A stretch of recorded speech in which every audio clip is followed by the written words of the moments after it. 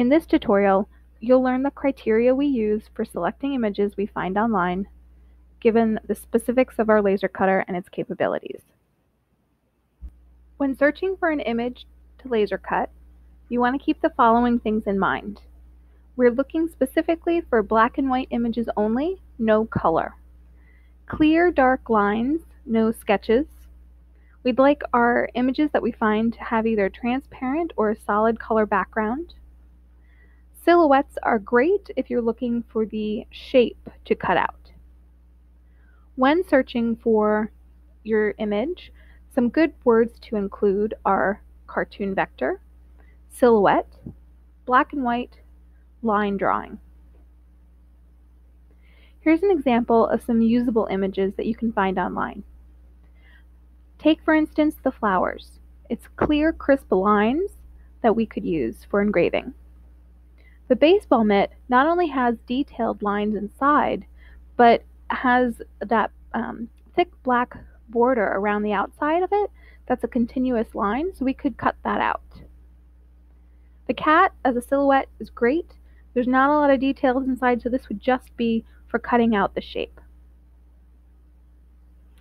Here are some not great images that you could find online that are not awesome and don't work very well for our laser cutter.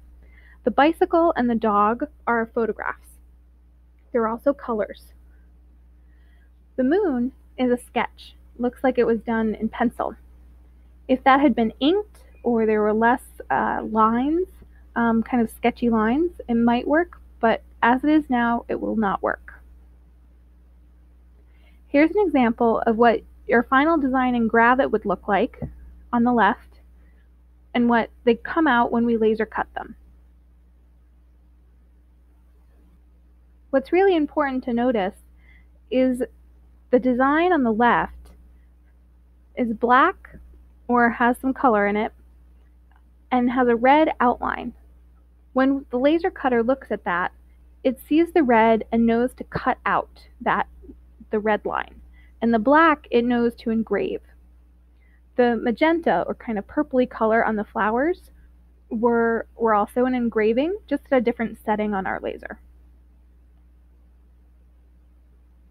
So it's really important to think about what your final product will look like in your hand when you're designing in Gravit. So let's start by finding some images online. I'm going to look up first the cat silhouette.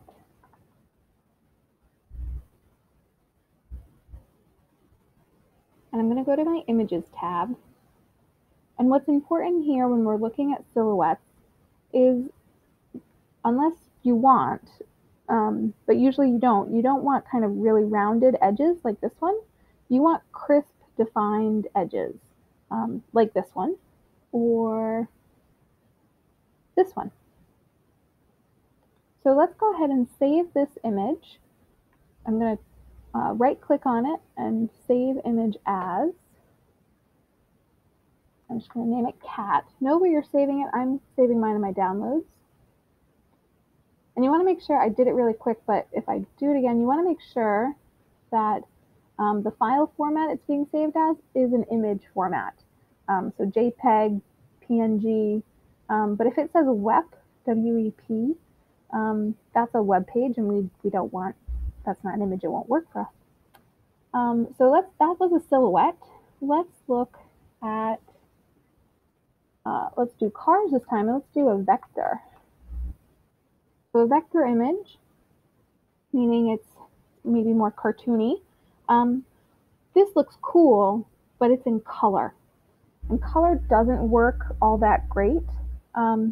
This one might, so I will save it and we'll give it a try.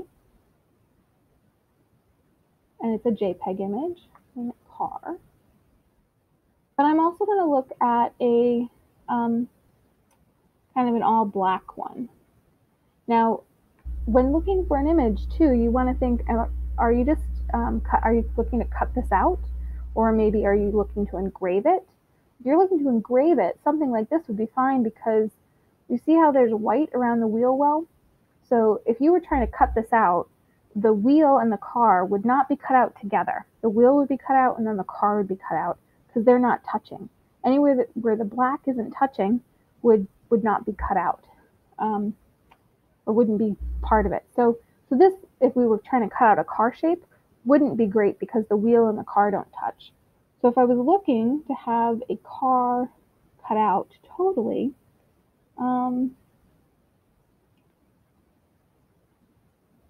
something like this would work because there's an outline connecting the car shape. I'm looking on that outside shape, right? That would be easy to cut out. So I will save this one too, just to have a comparison.